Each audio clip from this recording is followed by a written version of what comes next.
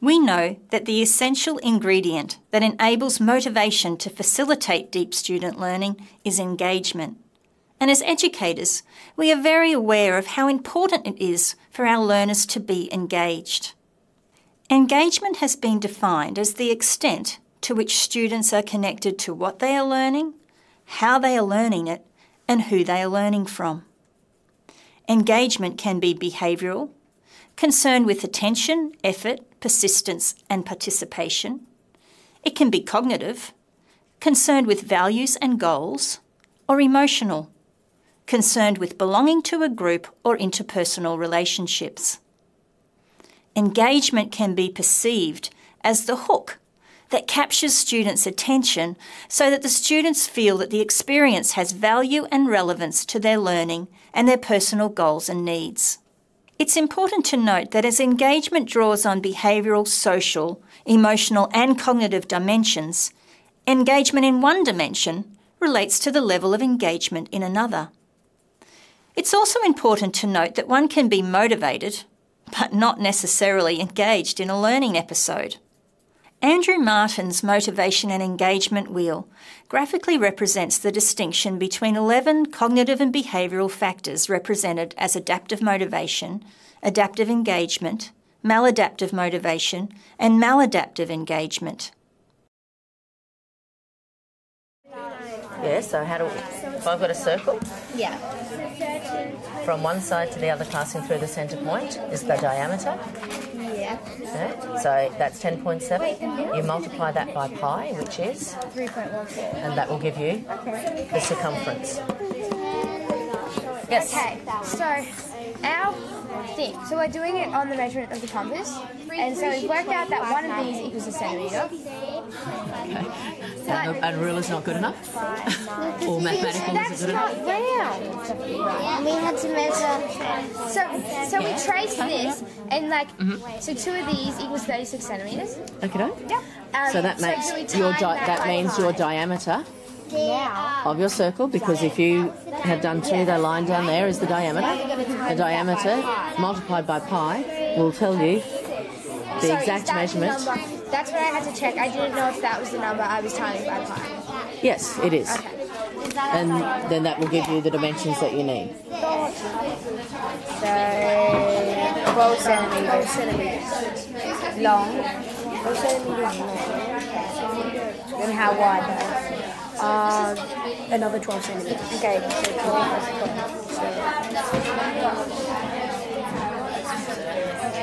Protractor, I'm terrible drawing. Okay, so 12 by 12. Okay.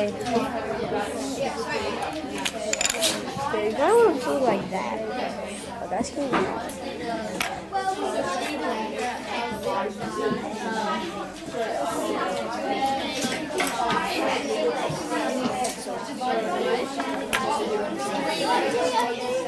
Trying to make it a bit. No, you can't do it like that. Okay, I'll figure it out. Did you see students demonstrating real focus and effort? The students were intellectually involved in their learning, and their drive for learning is linked to their personal goals. There seems to be a real connection to teachers and peers, a sense of belonging that creates interest and curiosity in their learning. But there is another essential ingredient: emotions. Learning is both cognitive and emotional. Emotions drive our interests, motivation, and engagement.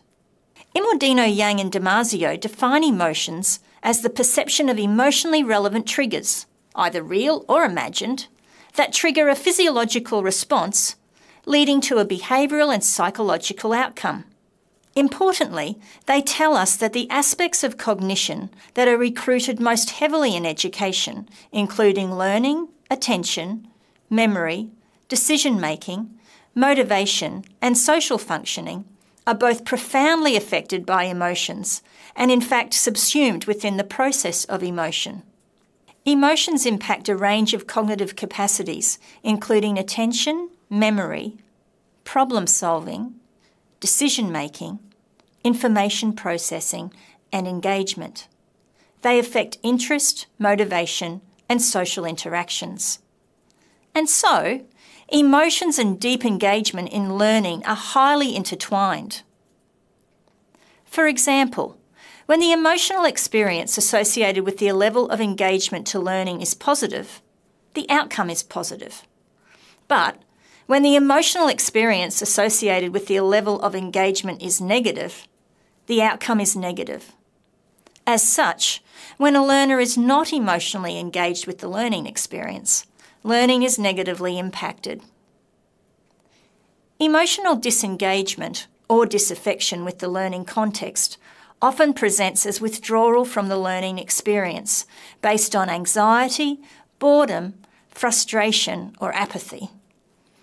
If the learner finds the content boring, irrelevant, distressing, too difficult or too easy, they may become cognitively disengaged, as is evidenced through inattention, daydreaming, disruptive behaviour and absenteeism. If they are cognitively disengaged, they are most likely to be behaviourally disengaged, manifesting in the physical withdrawal of effort and participation. A key emotional driver for deciding to engage is interest. Let's hear from the teacher in our emotionally engaged classroom about why students are engaged in this situation.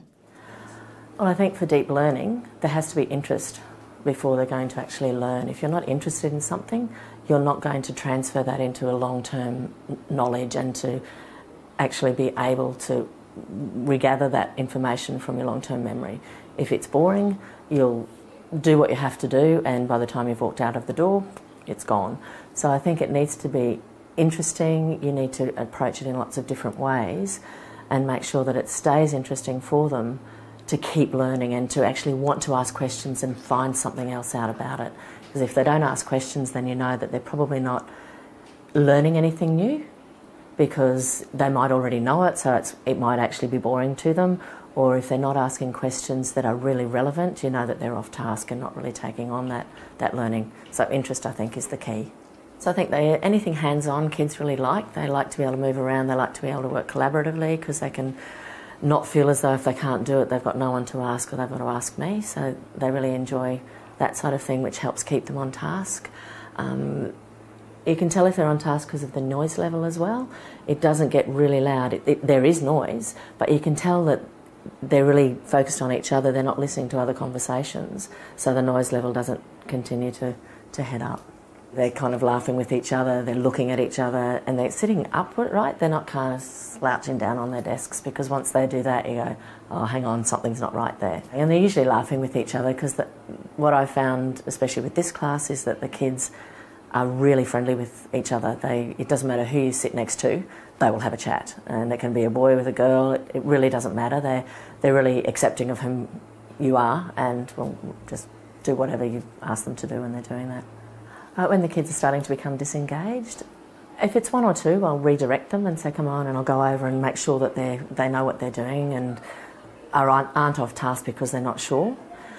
Sometimes, depending on the time of day, we have a brain break. So I get them to have a snack, which means that not only are they getting some food, they're also moving. So they're getting out of their chair, they're going out to their school bag to get something to eat. The other thing, if we've been working on a task for a while, whether it's finished or not, and they're all starting to get a bit fidgety, we'll go out for a game. We'll go out for 10, 15 minutes onto the oval, do something that will re-energise and give their brains a break so that they can come back in and go, okay, I'm ready again. I think to develop positive relationships with the kids, you really do need to get to know them. You need to be fair and just, but you can't be their friend. You have to make sure that there is that, not a barrier, there's a boundary, that they know that they don't ask questions that are really personal.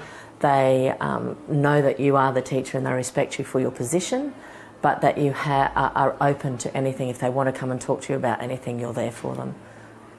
Where there is increased value and relevance for the learner, there is increased interest, which moves the learning experience into the optimal performance zone for the individual, leading to deep engagement. When enjoyment and interest are combined, the overall effect is one of fun or pleasure, and this is an essential component of creative problem solving and deep engagement. The experience of positive emotions and an increased sense of fun has been shown to improve the capacity for creative and flexible thinking, increases persistence, supports the development of higher goals and aspirations, and opens our minds to a wider range of ideas, thoughts, and actions. Interest is essential to initiate and direct attention and exploration, and is fundamental to motivation. And interest is what predicts a learner's decision to remain engaged in the task or activity. The experience of the positive effect associated with fun and pleasure enhances an individual's capacity to broaden their perspective, explore possibilities, and take creative risks. All are essential for deep learning.